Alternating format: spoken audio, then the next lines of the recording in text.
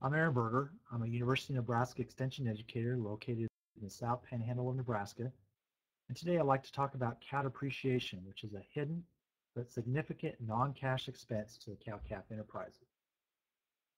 Cow depreciation frequently is the second largest expense to the cow-calf enterprise after feed. How do we calculate depreciation? Well, depreciation is purchase price of a bred female or her replacement cost if we're keeping replacement heifers and developing them ourselves, minus our estimated salvage value for when that heifer is going to leave the herd, divided by the number of productive years she's in the herd. The following is an example of depreciation. Let's say, for example, we purchase a bred 2-year-old heifer for $2,750. She's estimated to have an average cull-cow value of $1,500 when she leaves the herd. The depreciation on that bred female without any death loss included is $1,250 per head. If a 2% death loss is included, we're going to assume an average cow value of $2,000. If that female's in the herd for 5 years, she's going to have $290 of depreciation per year. If she's in the herd for 4 years, she's going to have $353 of depreciation per year. And if she's in the herd for 3 years, she's going to have $457 of depreciation per year. A significant expense. How long is a cow in the herd on average? Let's assume a 16% bred heifer replacement rate for a 100 cow year. This graph from Dr. Chris Ringwald at North Dakota State University illustrates what we'd expect to find in terms of age groups of cows distributed from 2-year-olds up to 13-year-olds in our 100 cow herd. You can see that on average, most cows are 6 years old and under. We typically think about 9, 10, and 11-year-old cows as those that we have seen in the herd, but those on average really are a rarity. Most of our cows are going to be 6 years old and under. If we have a 16% replacement rate, a cow on average is going to wean somewhere between 4.5 to 5 calves before she leaves the herd. Thus, we have an average cow age that's somewhere around 5.5 years. There are 3 ways to decrease depreciation expense to the cow herd. First, by reducing initial cost, either developed replacement heifers or purchased bred females. Second, by increasing salvage value of cows leaving the herd. And third, by increasing the number of years the cow is productive in the herd, thus effectively reducing the replacement rate. Let's first talk about reducing initial costs. I think utilizing a systems approach to replacement heifer development is the best strategy to reducing replacement heifer development costs. There's a UNED guide titled Reducing Replacement Heifer Development Costs Using a Systems Approach that outlines this kind of development system. I also think producers should enterprise replacement heifer development expense so they have a good handle on what those costs are, putting a value on that heifer at weaning, and then tracking all expenses including feed, breeding and development costs, labor, any equipment that's also involved in that replacement heifer development enterprise from the time of weaning till that time when that bred heifer enters the herd is the only way to get a true picture of what these replacement heifers actually cost. Another thing I think we need to challenge ourselves with, especially as we think about enterprising replacement heifer development, is open heifers can be profitable. Frequently, we're focused on maximizing the number of heifers that get pregnant in a replacement heifer development enterprise. And I think in many cases this is the wrong approach. If we're trying to find those heifers that are most fit to our environment, most fit to our resources, I think we should consider challenging our replacement heifers somewhat during that development phase, exposing them for a short period of time to breeding or AI, and then selecting those that fit that development system, which also hopefully will fit our management and our resources. Another option I think that cow-calf producers should consider to reduce initial costs as they think about cow depreciation is evaluating the purchase of older bred females. Sometimes older bred females, such as 3-year-olds or 4-year-olds, can be purchased for a similar expense to a bred heifer. These older females sometimes can be a good opportunity to reduce depreciation expense as they've already passed that point when there's a higher level of fallout from a young cow in terms of reproductive rate. Also, we can often use terminal bulls on these older bred females, increasing the pounds of calf produced per cow exposed. Also, for many cow-calf producers, the labor and management involved with developing replacement heifers and then calving them as 2-year-olds is significant. Buying older bred females removes some of those management challenges. Another thing I think we need to understand in reducing cost for cows entering the herd is that there historically have been market cycles for bred heifers and cows.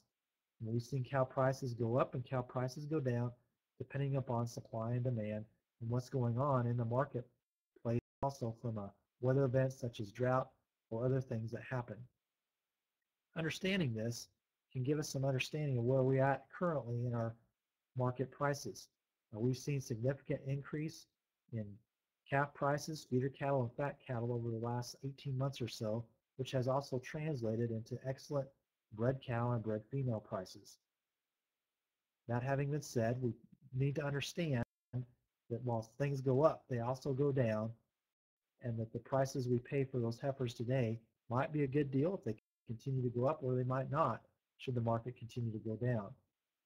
Understanding market cyclicity and trying to buy females during periods when they're priced lower, and then maybe replacing fewer in times when they're higher, can help us reduce depreciation expense. Another option to reduce depreciation expense is one called dollar cost averaging. Let's say, for example, I have a 100-cow herd, and I'm going to plan to replace somewhere around 15 of those each year. Let's say on average, I think I should be able to buy a bred female for $2,000. So I allocate $30,000 per year to purchasing bred heifers. Some years I'm going to be able to buy more than 15 bred heifers for that $30,000. And other years, like this year, I'm going to be able to buy less.